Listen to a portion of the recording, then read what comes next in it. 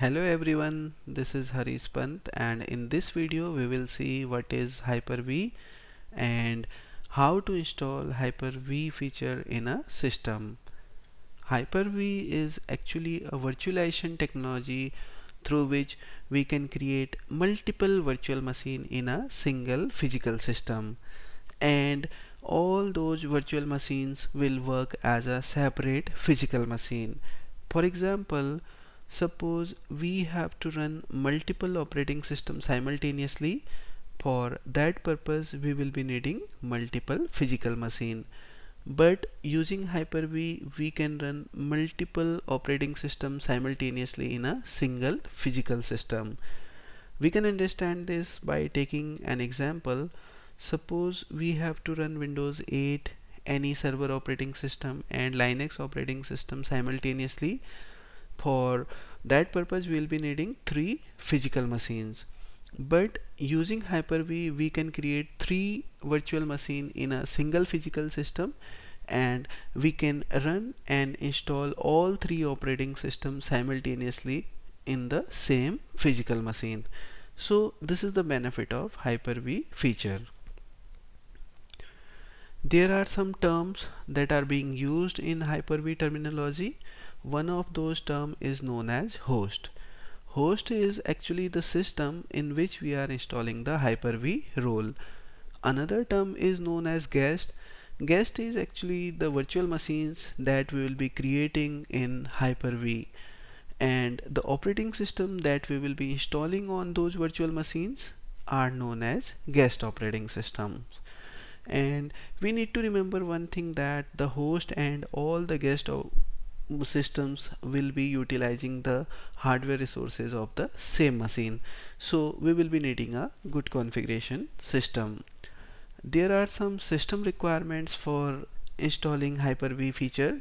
First, if we talk about the operating system, we need at least Windows 8 or higher operating system, and that should be in 64-bit version, because Hyper-V feature is supported by only 64-bit versions operating system.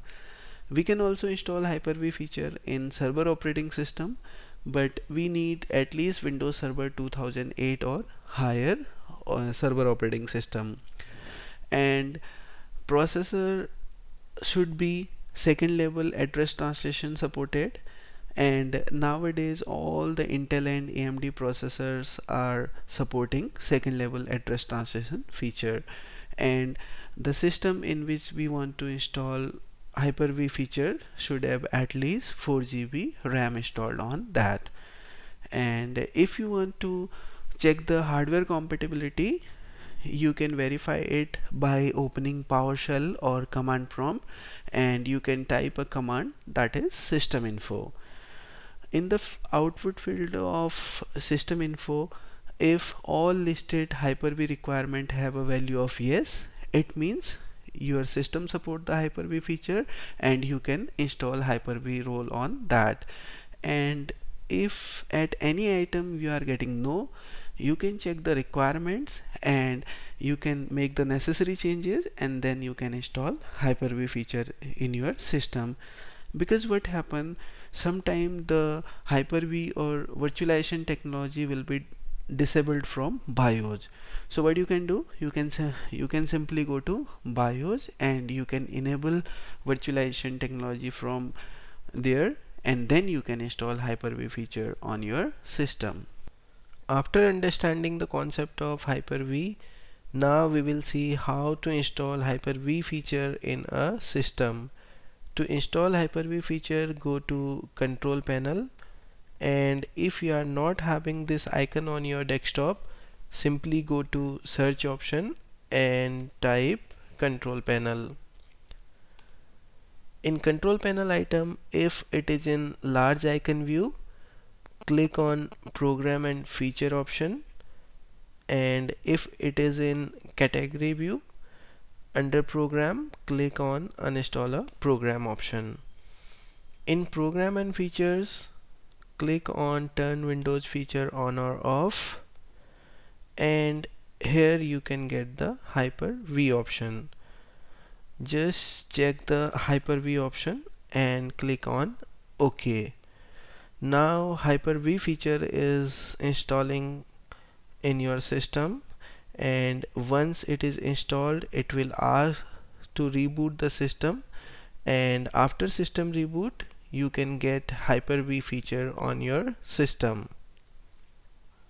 After system restart you can access Hyper-V feature from start menu or using search utility by typing Hyper-V.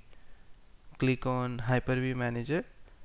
Now you can see Hyper-V feature is successfully installed in your system. For more videos, please like and subscribe hpitinfotech.com. Thank you.